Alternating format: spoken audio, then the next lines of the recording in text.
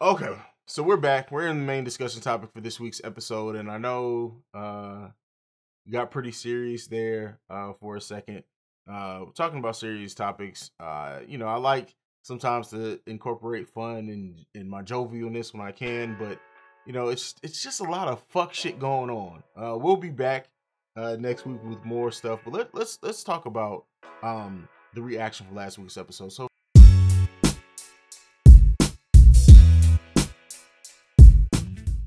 first, before we get into some of the responses that I got, I just want to say thank you for all the tweets, the comments, the calls, the texts, everything. When I sat down to record last week's episode, I had a completely different topic in mind. So it's funny how organic stuff happens when you're called to do something, because me speaking about it is, as well as it all came together, was not the plan. It kind of was like thought vomit, word vomit, how that all came out. But I didn't initially talk about it. It's something that only a couple of people have ever heard me really say, and I think talk about out loud. Because it's hard, and as well spoken as I am sometimes, as emotionally intelligent as I can be, the thing that has always been hard for me to talk about, while I can identify my emotions very well and process them and deal with them myself, it's been hard for me to verbalize. It's not about having a safe space, because I can honestly say there are a lot of people that I feel that safe space in, that I can talk about it with them. I haven't really felt the need. But after it was brought to my attention, like, hey, you did this whole series on divorce, you really didn't get to hear yours, I was like, I have to at least comment on it. And in me thinking I have to at least comment on it, turned into a whole segment. But the conversations that I've had specifically with men from that is what is powerful. I think that as men, we need to feel like we have a safe space. We need to be able to talk to one another. And sometimes we need to be able to see other black men opening up and talking about things before we can feel like we can talk about it as well. So all that happening, loved it. I appreciate you guys so much, more than you would ever know. But let's get into some of these responses from that episode. First one, this one is from DeAndre. This one is, I needed to hear this because depression is real and many people don't understand the depths of it. It's hard to come out of as I'm dealing with it right now. Knowing there's a brighter side at the end of it helps me. There's definitely a brighter side. I think that's with all people who face depression. It's sometimes hard to realize that this is not your forever. This is just your now. Everything has a season. And unfortunately, depression is one of those seasons that some of us go through. Some people will probably go through life and never feel depression. Hats off to those people. But for a lot of us, depression is a season that we go through. But it's not forever. It's not going to be everlasting. It's just a season, and we can make it through that like we make it through everything else. I think that we overall sometimes can feel crippled by that depression, because depression isn't good. Like, we welcome so many good feelings that when the bad ones come, it's hard to know how to cope with them. We as men, especially black men, aren't really sometimes given the space to feel, let alone know how to feel through a thing like depression. So that can take some time. It takes some work. And, I'm glad that through me talking about it, I could help anyone. So even if that was the only message I got, I want to thank you for that. And I'm glad that I can be help in assisting you getting through that time. The work is going to be hard. It's going to be long, but it's going to be more than worth it. That's all I can say. I can promise you that it's going to be more than worth it. Let's get into this next one. This one is from C Note, who was actually on the Great Pill podcast. Make sure you go and listen to that. It was a great conversation. I'm going to get off these dating sites and stop making time for these women that don't even grab my attention the correct way. I have to trust God in that area. I've been failing because I've been trying to do it in myself. Listen, that's powerful. And I think something that I said in that episode, when I said it was something, that marriage was something I put together rather than God putting it together. And I know everyone's not emotional, not religious, I should say. But I think often we try to force things as humans, whether you're religious or not. We try to force things to happen because we either feel like we should be in a relationship, we feel like we should be further along in our life, we feel like it's time to get married, we feel like, why are we just alone? Or sometimes it's just out of loneliness, and we force things to happen rather than let things come to us. The key thing is I think when you focus that and working on you, you'll be surprised at how much stuff comes to you that you didn't even think you weren't necessarily looking for, but you appreciate it that much more because it came naturally. it came in its own will. So yeah, we and I think too is like it's part of, you know, our ego sometimes, and we talked about ego with Trav a couple of episodes ago, but it's part of that for us to try to kind of force things to happen, whether it be career, not just relationships, whether it be our careers or certain jobs. We try to force things to happen, and then we get knee deep in it and realize, did I even really want this shit? You feel me? And so I think that that's an interesting thing. And we got to stop doing things by ourselves. You know, they say it takes a village. I know they specifically used to raise a child in that phrase, but it really does take a village to just to sometimes cope with life. And you have to build your village, your circle, your tribe, whatever you call it, and have solid people around you that are going to help you get better. Even if it's through like osmosis in a way, not directly with you throwing all your problems on them and them saying this is the steps you need to do, but just being there. Sometimes having people around you just helps, and it just makes you feel good. Let's get into the next one. I've been divorced for years, and after hearing CJ's episode, I know that I need to not just say I'm going to let it go, but to put it in action. I'm preventing my own self from happiness with a man who loves me because of not letting go mentally of the hurt. I want to be happy, and I know I have to let it go. Listen, that is, there's nothing more I really have to say about that. We have to let the hurt go. Ultimately, all hurt is, right, is growth. It hurts to grow. It's called growing pains for a reason, right? So sometimes hurt is just that. It is a reason for us to grow. It is us growing through that, whether it's growing from situations and bad relationships, whether it's growing away from people, whether it's growing out of sometimes yourself and all your own shit that you have going on. But usually within hurt can be growth. And sometimes we just focus on the hurt, and that's when we get caught in that wheel of depression. If we use that hurt to kind of fuel our growth, then we can be off in a better place. I want to thank you for that. That's yeah, the responses to this episode are so fucking humbling that it's ridiculous. Let's get into the next one.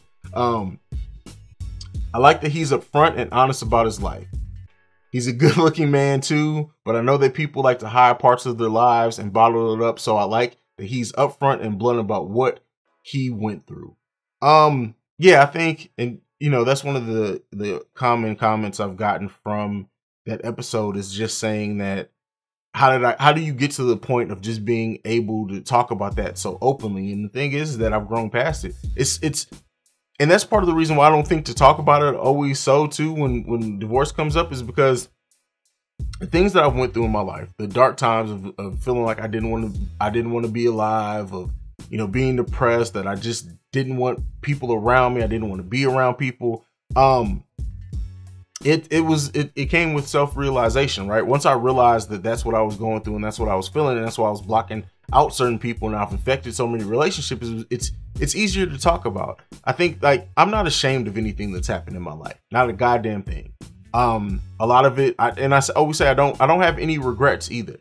Even going through depression, even staying in marriage so long that I wasn't happy in, even in breaking down of relationships, both good relationships and bad relationships, I don't regret it all, because everything happens for a reason. And sometimes that just because a person is good, it doesn't mean that they're good for us, in both friendships and relationships. And sometimes you're not, just because you're not a bad person doesn't mean that you're good for other people either. So like, usually if someone is out of your life, or you're taking, or you have to remove yourself from somebody's life, or they remove themselves from your life, it's ultimately for a greater good, whether it's for them or for you. And how can you be mad at that? Once you start realizing that if they had to get away from you to get to a point of being, or coming to some self-realization, or getting to a peace, why be mad at that? If you love that person and if you truly cared for them, it shouldn't just be based upon whether they're in your life or not. It should be based upon, all right, if that's what they need to do to be happy, then go and do that. I want them to succeed in that. I want to succeed in being happy too. That's why you have to cut some people out of your life. So yeah, definitely, I appreciate that as well. This next one, the way he opened up and poured out his heart. I needed this. I have a hard time when people walk out of my life. When they do, I try to hold on to them or a piece of them in some kind of way. But after listening to this, I think I can now, not saying it's going to happen overnight, but I can at least let the past go now, one day at a time. And that's all it is. It's one day at a time. it's natural to miss people. It's natural to have people that were in your life, especially if they were truly meaningful to you, to feel some form of regret or to keep trying to think through why that happened, why they aren't here, whatever's going on. But like I said after the last one, ultimately, if it's not, it's probably ultimately for the best overall. It's for the betterment of your life or theirs. So how can you be mad at it? But also, I think we need to realize that everyone isn't meant for all seasons of our life. Where you're going, they may not be meant to go with you. Where they're going, you may not be meant to go with them. And that's not necessarily a bad thing. We got to stop looking at leaving people behind as an inherent bad thing. Of course, we naturally want to take everyone with us. We want to have everyone that we loved, everyone that we've ever cared about, all continue to go forward from the point of now where we are until when we die. But it's just not that feasible. And it's okay. And especially like when it comes to relationships, when people walk away from you, you have to think sometimes that means that they're walking away because they know they can't give you what you need. And if that's the case, whether they did it right or they did it wrong, but if in that realization, if they couldn't give you what you need, what are you really losing for? Yeah, you missed the person, you missed the laughs, you missed the times, but there was something in you or something in them that they couldn't fulfill, so they had to go. So we gotta learn to accept that, keep it moving, and try to just be better every day at a time and appreciate the people while we have them. That's the key thing. You gotta love people like they could be gone every day, because not just because they could walk out your life, you walk out of theirs, because they could be taken from us at any point in time. You don't want to ever have those regrets. Ultimately, you gotta do what's best for you. And sitting back, staying focused on regret will keep you in a place of always being stagnant and not able to move forward, and that's not helping you or them. All right, let's move on to the next one.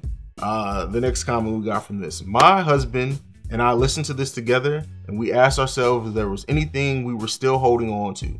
We opened up to each other about going through depression before we met and how important it is to have people to help pull you out of it. We enjoyed it. Listen, so much lately, and this is why I wanted to read the comments in this episode. From that episode, is because really lately I've been getting a lot of like married couples saying I'm helping marriages and stuff like that, and it's crazy to me, right? Well, I mean, I'm appreciative of it, but I just try to tell my story, right? I try to share my thoughts, my opinions, and if I help people along the way, then it makes it even the more better. I really just ultimately what I feel like I'm called to do is to help people break mental chains and bondage. And so that's what I really try to do. As far as like having that conversation about depression with your partner is important, because that should be your safe space, right? That should be the place that you're able to go and pour it all out. And when I say pour it all out, I don't mean pour it on them so they carry your baggage. I mean pour it all out so that you have a form of release. And then they can help you cope with it if they can. I think also it's important that for us to be able to say to our partners, listen, I can help you only so much with this. We need to go to therapy. Make it a we thing. Instead of just, some people will say, well, you need to go to therapy. But try to make it a we thing. Try to make sure that even though you're saying that you can't help them with those cases, that you're still along for the ride. You're still by their side, going through it thick and thin, being their helpmate, all that, because that support, that feeling like you have, that is important. It's needed. So yeah, I'm glad that listen to the Awakened Soul as a couple. That's crazy to me. I enjoy it, right? I enjoy the feedback. I enjoy being able to that my little bit of craziness helps people weekly. But yeah, I think it's important to open up to one another. And if you can't open up, I have the saying, and I know it's kind of, I guess it can kind of be gross. I say it on Love, Lust, and Badass Soul, but seriously, if you listen to this, if you're in a relationship and you're sleeping with somebody, if you can sit there and let them stick their whatever in you, or you stick your whatever in them, but you can't talk to them about serious shit, about depression, if you can't open up to them, if you can't be safe in letting yourself be vulnerable and taking that armor off you have to wear in the world in front of them, then you haven't truly been naked in front of them. What's the point? So yeah, I mean, I think that's important. All right, let's get into this last one. All right, this one is from Steph from the Great Pill Podcast. I gotta shout her out. Make sure you go listen to the Great Pill Podcast. I like that the thought was put into the title because oftentimes we automatically think fall from grace instead of fall to. I like that Haize touched on depression and some of the signs and stages of grief, death, masking the outside to hide what's going on inwardly, operating in God's purpose once you relinquish your plans, finding true happiness and joy through your calling, and going to counseling. This, to me, was a beautiful story of how God will take your brokenness to rebuild and refine you. As always, I love the openness, honesty that we can hear, the growth, and true joy in his voice. I hope that more men know from this episode that it's okay to admit you're not okay, and in doing so, take a step to get counseling and rediscover who they are, why they're here, and who they're created to be. Episodes like this are what's needed because men carry so much, and sometimes they just need to know it's going to be okay and things will get better to move forward. Definitely made me look back on a time I was about to clock out on life and think I would have missed out on all the beauty of this journey. Can't wait to hear the next episode. Thank you for that. I think that was a lot. I appreciate that. There was a time, as much as it hates to admit that I was broken. I was broken as a man. I was broken as a father. I was broken as a son, as a brother, especially after losing Terrence. Like, there was a time where I felt like I was failing everything, and not because I actually was, because my kids would tell you I've always been a great father. My mom would tell you I've always been a great son. My siblings would tell you I've always been a supportive and loving brother. But it all was rooted in the fact that I just wasn't happy. There was so much of me that I was suppressing, that I wasn't doing, to try to make somebody else feel like they were happy. And that's not a shot. That's just me. Because that was a choice that I made. So that's not on anybody else but me. But and this is another saying that I have, is never dim your light to make somebody else feel like they're shining. Because at the end of the day, I know I shine bright. I know that my presence and my calling is going to have me at a place where, I'm able to do some amazing things with my creativity and other things, and how I've been growing the last few years. But the thing is, for anyone to stand next to me, they got to shine just as brightly as me. Or not fear being overshined, right? But you never dim your light. You never make, all the gifts that anyone's given, they were given to you because they were trusted upon you. That's why they're called gifts, right? So we're all gifted a skill. We're all gifted something that is ours. And sometimes people go their whole life without finding it, and they die and they leave this earth without truly ever finding their one gift that was they're better than anyone else at, that they were given upon. I'm lucky that I feel like I'm truly finally starting to move in my purpose in my 30s. That's why my 30s have been such a time of clarity for me. Is that I've always said this podcast is not my purpose. It's the vessel that I use for my purpose. One of the vessels. It was the initial vessel, but now I'm able to do other things, and I've branched out to other areas. But this is one of the vessels that I use to deliver my purpose. I have a unique way of looking at the world. I have a unique experience from other people. Not like it's nobody else who has experiences that I have, but I've lived all over the world. I've lived in other countries. Primarily, I think just this year will be, at the end of this year, will be officially now more years lived in the States than in overseas. But that's just now. Like, I'm literally not even at that point yet. By the end of this year, I'll be at that point. But I've lived in other countries most of my life. I've seen other cultures. I've seen how stuff work. And so it's affected the way that I think. And that's why a lot of times when you hear me in this podcast, I would be like, Americans. And people are like, are you not American? But I didn't live here for so long. But so yeah, I know that I've been blessed for that. And the way that I look at it now is that all of those steps, all of those things, all of those lessons that I was learning overseas and seeing other things and different things, like I got to see things on a normal basis that people legit save their whole lives to go and experience. but I was given that to put me in this place at an early age. I was given that to be able to have the knowledge that I have at a fairly young age.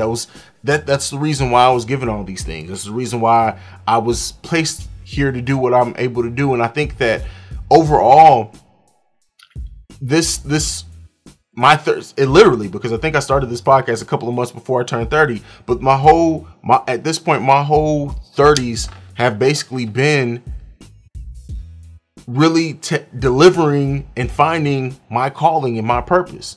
Slowly but surely, adding more things onto that. I know I have great fun with photography and videography, but the way that I want to go with it, to tell our stories in a different way, all those skills were built up slowly. And when you start seeing how, like, that in that letter, to say that how I was rebuilt, I definitely had to I was broken down. I had to rebuild myself, and the version of Cordero that exists now is so much better than the version that existed before on every facet of life, because I'm at peace in what I do. And you hear the joy, people, and I've been hearing that a lot lately too, that people are like, you sound so excited about when you do the Awakened Soul, you sound so elated, you sound so like happy to be doing it. And I'm happy every time I sit down in front of this mic, because, you know, I would say this in the episode where I talk a lot about, you know, Tory Lanez and Breonna Taylor and stuff, but everything that I talk about are things that I actually feel and talk. Like, I'm not just talking about entertainment just because I know people are like it. I talk about what I'm called to talk about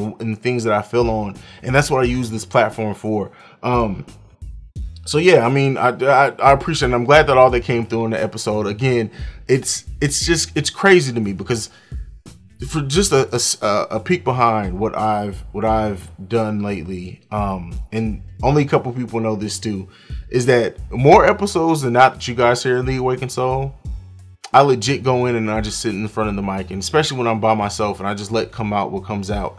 And people are like, "Oh, it sounds so well thought out and planned," and you know, never would I've been able to do that initially starting this podcast. Like, I used to have notes and run sheets out the wazoo, but I challenged myself this year. I said that I wanted to be able to do more of that kind of off the cuff type stuff, because that was a muscle. I think like everything that we do in this creative space is a muscle that we have to continually work out and flex to get better and get better. And that was something that I wanted to get better on, and something that I've pushed myself to, that especially now that I've forced myself this year to have less guests than what I've had in previous years, just because I wanted, when I did have guests, it to be more of a special thing than, oh, who's the guest this week? But then also in doing that, I was like, all right, well, since I don't have a guest, how can I keep these conversations fresh, easy going, easy flowing? And that's by just sitting in front of the mic and being natural and letting what come out naturally. And it's really, really worked for me, apparently. The numbers have never been higher in the Awakened Soul, which is crazy. But numbers aren't everything. I think more so than just the numbers, that download number of the number of people listening, 2020 has been the most that people have reached out to me about the content and talked about and told me how it affected their life or their thinking, or it reflected something that they were going through. That's what's more special to me. I can get 100,000 whatever downloads, but if I don't actually help anyone, it doesn't mean a goddamn thing. But it's helping. And you know, still the episode that I did with my daughter Amaya, more alike than different, I still get messages about that helping other parents talk to their children. That is special as hell to me as well. So as we're getting ready, you know, we're getting towards the latter half of the year. We're in fall Haize time period where this is just going to be crazy. Yeah, we're just going to keep ramping up. I wanted to, you know, a whole discussion topic on reading those and reacting to that, but that episode was so special to me, and to see the fact that it touched and was so special to other people, I wanted to do this. I probably should have released it as a special episode just to get it out the way, but you know, it is what it is. Hopefully you guys got a lot out of it. Before I go though, I do want to say it was my son Alan's birthday on the 25th of September. So just a few days after you guys are listening, before you guys are listening to this, it was my son's birthday. And I just want to tell the story. You know, I talk about fatherhood a lot, and, you know, I thought about having Alan on the podcast, but what we were talking about, I wasn't going to have him on quite yet. Maybe you'll hear him in a special way next week or whatever. You guys saw him on a couple of the promo videos. That's my dude. But I see so much of me in Alan. And it's funny because he's Cordero Jr., even though we call him Alan, right? And it's funny because, and I don't know if I think I tweeted it, but I don't think I've actually told the story in the podcast. And if this is a great way to end it. If this doesn't let you know, don't ever give up, this will, is that Alan had a speech delay. He didn't talk very much at all. That's part of the reason why he originally came to live with me, is because he was able to get those services. And then that turned the way that it did. He was able to get those services for basically free here, where it still had a cost in Missouri. But through that, like, he then started kindergarten a year too early. And, you know, he had an IEP, individualized learning plan, or I don't know what the E stands for. Education plan. I think that's right. Educational, whatever. You guys figure it out.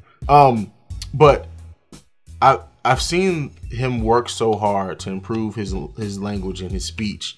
And then I remember we kind of got a kick in the stomach because we took him to get evaluated, and very minutely they thought he was going to be on the autism spectrum. She said barely. She was like, I almost don't want to put him on, but very barely. Am I gonna, you know, kind of say he's probably on the autism spectrum. And so I took that hard at first, because, you know, I mean, to hear that is hard. But then I started doing my research on it. I started seeing people who had very slight forms of autism, like famous actors and stuff that had gone on to have great careers and everything, and done great things. But then this is where the magic comes in at, right? So then Alan, it's like something kicked in his mind where you were like, oh, you guys think something's wrong with me? Hold the fuck up. And so to see the growth in Alan last year, his speech has gotten way better. His just everything. Alan is such a great emotional person, right? And he's such a loving and caring person. And like I said, I see so much of me reflected in him of what I went through. He looks just like me. But then I see, like, to see how hard he worked to get to prove, like, no, I'm fine. Y'all are tripping. And then to celebrate his 7th birthday, we're hanging out, we're chilling. He's opening his gifts, and he looks at me. And, you know, this is a long story, but this is just perseverance, like another, because Alan went from having that speech and learning delay to now, like, he's like a math whiz. Like, you can give him any problem, he kick it back off to you. Like, his grades are great, everything's great. He's gonna be a sports star at some point because the boys' hand-eye coordination. But nonetheless, I'm getting sidetracked because I could talk about my kids all day. So so after it's all done, we're settling down. It's just me and him on the couch. We're watching Finding Nemo. Like I said, the adrenaline of the day. He looks over at me. He's like, Daddy. I was like, yeah, what's up, Al? He's like, I love you. I said, I love you too, son. He's like, I just want you to know, Dad. I was like, wait, what do you want me to know? He's like, I just want you to know that I appreciate how you never give up on me. I was like, why do you think I would ever give up on you? He was like, and he said, well, I know I can be difficult. He was like, you never make me feel like I'm difficult. I was like, Alan, we're all difficult. I'm difficult. Everyone's difficult. He was like, well, I just want to tell you, I love you, Daddy. And I just gave him a hug and I gave him a kiss when he fell asleep on the couch. But I live for my children. And to see the perseverance that Alan has gone through to get to where he's gotten at 6 and 7 years old, I could never stop. And, you know, I always say that my motivation for why I work so hard, I saw my mom work 2 jobs after my parents got divorced to make sure our way of living did not change at all. And that has always informed my work ethic. That's why I'm able to do so many podcasts. That's why I'm able to do photography and directing and work on top of all that and be a father of 4 people.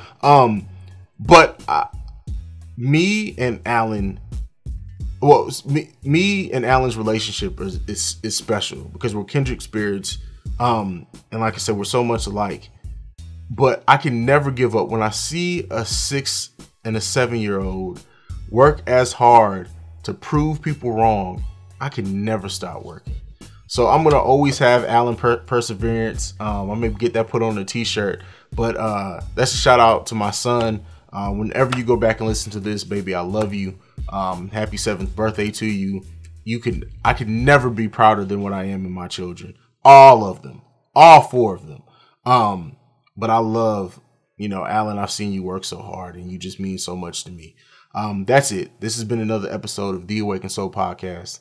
I'm going to go ahead and sign off. Make sure you're following us at Awaken Soul Pod. You can send us any feedback, questions, comments, concerns, theawakensoulpod@gmail.com. And lastly, if you want to leave a voicemail, you can do so, 614-547-2038. We're the #1 podcast in the world for a reason. And this week, I'm out. Peace. This has been a presentation of the Breaks Media.